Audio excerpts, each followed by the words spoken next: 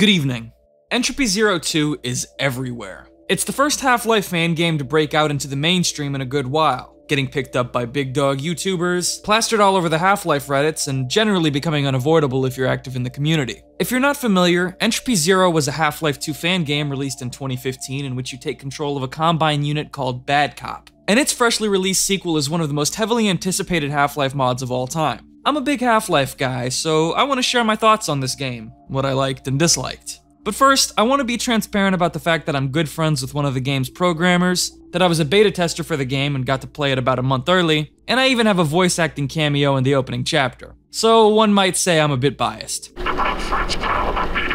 But despite the fact that I got to play it before most people, for the majority of the time I've had my hands on Entropy 2, I've been kinda like a deer in headlights. I'm not exaggerating when I say it kinda stunned me. In fact, when I first got served a questionnaire on how I felt about the mod, I struggled to say anything bad about it at all. I'm sorry to the team that I'm only just now figuring out how to give real feedback now that the game's already out, but the whole reason this video is so late is because I'm only just now starting to really understand my feelings about the game. Now, I'm not a video game reviewer, I haven't really done anything like this on the channel before, and I don't even really play that many games outside of Valve's titles, so when I offer my thoughts, I can see that they're definitely from a limited and narrow perspective. However, I'm still gonna share them anyway because in my opinion, this mod really does rule, and I want you all to know why. So, let's talk about Entropy 2, or Easy 2.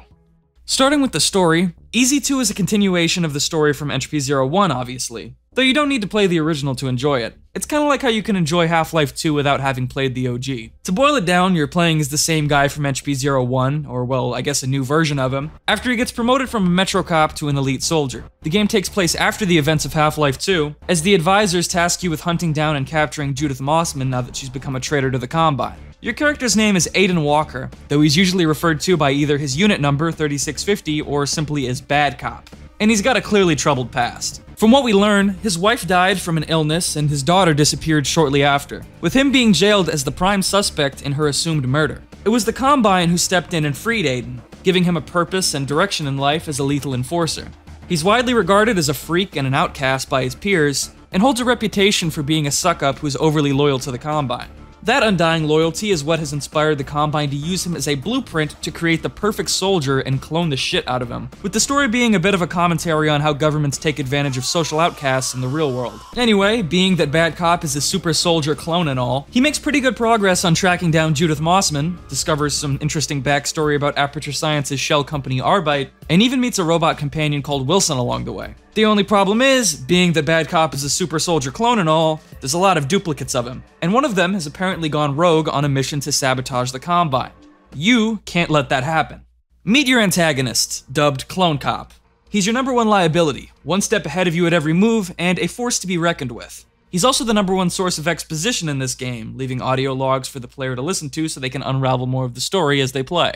Anyway, I can't really say much more about the plot without delving into spoiler territory, which I'd like to avoid for now. So how about that gameplay?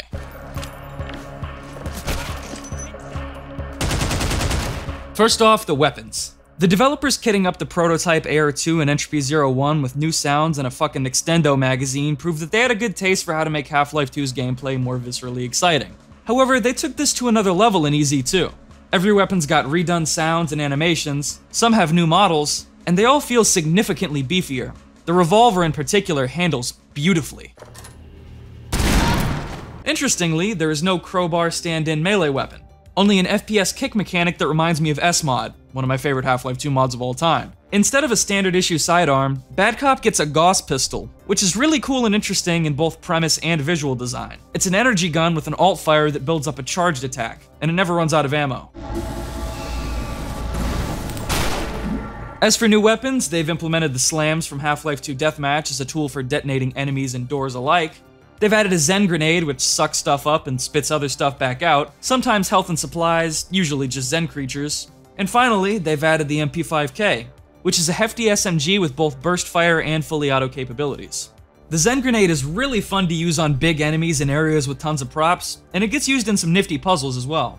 The MP5K is nothing breathtaking, and I really didn't make much use of it in my playthroughs, but I'd be lying if I said it wasn't fun to occasionally just explode on enemies with it. Speaking of enemies, let's talk a little about them. Being that you're taking control of an antagonistic Combine elite directly across the aisle from Gordon, your primary opponents are now Resistance members. But to shake things up, some of them have jetpacks, which seem to be built from Tau cannons, and their AI has been improved quite a lot. You'll see them making use of cover and even fleeing when they're scared. You can also kick guns out of their hands and then apprehend them, which is a really cool touch.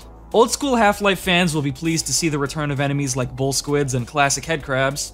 Opposing Force fans will flood their khakis with cream at the sight of pit drones and gnomes, and normal people will probably think it's cool to fight Vortigaunts again. Oh, and zombie Vortigaunts are cool no matter where you stand. To close things out, your allied Combine troops can be commanded on a whim, and are actually pretty competent teammates. Definitely a step up from the clunky squad mechanics from Half-Life 2.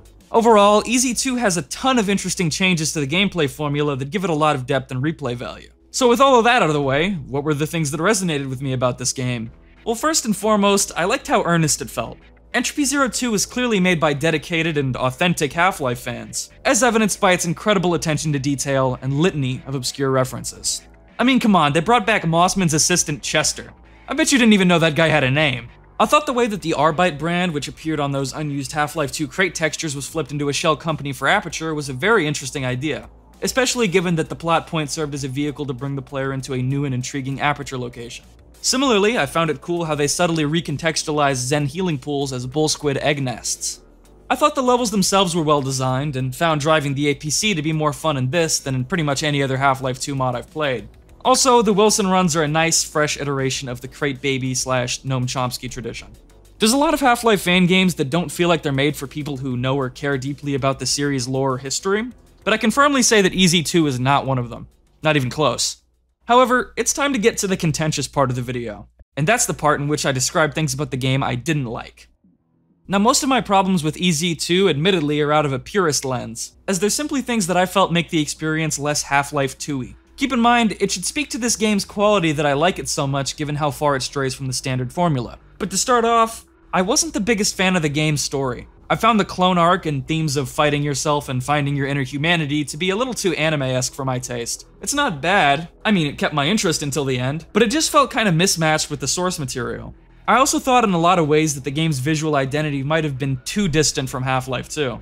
I noticed a lot of pitch black darkness, which really doesn't appear much in the Half-Life 2 trilogy outside of Episode 1, widely considered to be the weakest. There was very intense, almost bordering on neon lighting at times, and near constant use of intense color correction and bloom that sometimes kinda hurt my eyes. Level environments were of varying quality. Some were phenomenal with an unbelievable amount of detail packed in, while I found some others left something to be desired. The redone weapon animations, as badass as they are, feel overtuned to me. I also found the added recoil to some of the guns to be a bit overbearing. Though I'm the kind of dork who probably would have rather they just kept the default guns, so whatever. As much as I was impressed by the Rebels AI and found welding shotgunner guys to be badass, I also found the way the jetpack Rebels fly to look kinda silly. In fact, Rebels having jetpacks at all seems kinda ridiculous to me. I guess it's not far-fetched given what we know about the Half-Life universe's technology, but tonally it kinda reminded me of that weird Japanese Half-Life 2 Survivor game. In fact, pretty much every time an NPC jumps or otherwise falls using this animation, I think it looks goofy. As for the voice acting, I know some people really dislike Bad Cop. Personally, I don't mind him. I even cracked a smile at a few of his one-liners and references. However, I did find some of the other voice acting in the mod to be of less than stellar quality. Another one of those elite Combine! We can't let it get to Dr. Mossman! And the team being limited with Mossman's dialogue was undeniably awkward, even if it gave way to a great Black Mesa East callback near the end.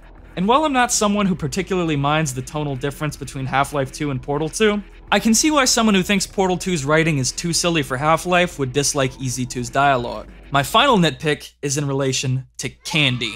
Okay, so fan service is a lot like candy. It's an easy way to put a smile on someone's face. But just as having too much candy is bad for you, having too much fan service can easily spoil an experience. Entropy 02 undoubtedly partakes in its fair share of fan service. It reaches into the candy jar and has more than a few helpings. And I can't pretend that I didn't get a little sugar sickness from time to time. In terms of its plotline, EZ2 certainly flirts with Half-Life 3 hype a lot, and it bridges the gap between Portal and Half-Life in a way I can't imagine Valve doing. But I actually found this Portal and Half-Life 3 stuff to be the least egregious fan service in the mod. The stuff that I found kinda nasty was the appeal to cut content fans and opposing force fans. Now, time to admit a bias once more. I really don't like it when mods try to incorporate elements of Opposing Force or the other Gearbox expansions into the modern Half-Life continuity. I think that there's pretty much no way to do it that isn't at least a little contrived and ham-fisted, since the Half-Life 2 games just flat out weren't written to accommodate them. Trying to connect the dots leaves you with jarring plot holes to fill, and I personally find it to be nasty territory that you should really just avoid if you're trying to make a lore-centric mod. I have also been known to dislike the circle jerk around the Half-Life 2 beta, but even outside of that, I found the stuff in EZ2 that catered to the cut content and Opposing Force communities to be really pointless. Pit drones are a boring and forgettable enemy, and they don't seem to serve any purpose to the plot either. Outside of their admittedly cool introduction, I'm struggling to remember any interaction with them that wasn't just running them over with the APC. I can't deny that the Gnome's return is really cool, but it's used in a way that's more creative than it was in Opposing Force, and left me wondering if things might have been more interesting had the developers just created their own original monster instead. As for the cut content stuff, I was genuinely confused at the sight of the Stuka Bat. It isn't very impactful in combat, it's very stilted looking in its movement, and whenever I encountered it, I actually found myself wondering if its AI was even working properly. How many people will even recognize this thing anyway? Also, remember that MP5K from earlier? Well, while it certainly doesn't detract from the gameplay, I don't think it really adds much either since there's already 2 other SMG weapons. And I can't help but feel like it might have only been added as an appetizer for fans of the beta! Anyway, in spite of all my grumpy gripes, Entropy 02 is still probably the best Half-Life 2 mod I've ever played. And there's a convincing case to be made that it's a better experience than some of the game's official entries. I can totally understand why people are bestowing it as the best Half-Life mod of all time. It undeniably sets a very high bar for the Half-Life modding scene, and it's definitely a tough act to follow. In case you couldn't tell by now, I called this video Hunt Down the Mossman as a tongue-in-cheek joke, not to insult EZ2. They're both obviously on complete opposite ends of the spectrum when it comes to Half-Life fan games. Although I do think it's funny that both star a bad guy in the Arctic hunting down a Half-Life Resistance member. Anyway, thank you to everyone involved in the project for bringing some primo content to the Half-Life community. I know I'm not the only one grateful for it. If you've beaten the game already and don't mind spoilers, stick around after the credits for one last bit about the game's ending. Thanks for watching, have a good day. I'm a cowboy, brother, and I love to play Half-Life. And then I go and fuck up on my pickle-bellied wife now. I'm the best that there ever was, and you just suck dick, bitch. I'm the best that there ever was, and you just suck dick, bitch. The ending to Entropy 02 is fucking awesome, and one of my favorite things about it. I genuinely can't think of a more climactic way to end a Half-Life 2 mod. You're literally taking on a Combine advisor in front of the Borealis, and the boss fight itself is based on actual prototypes from Half-Life 2 Episode 3, which makes it just that more authentic. It's fun, super tense, and very rewarding. The fact that there are so many endings and so much choice afforded to the player is great too.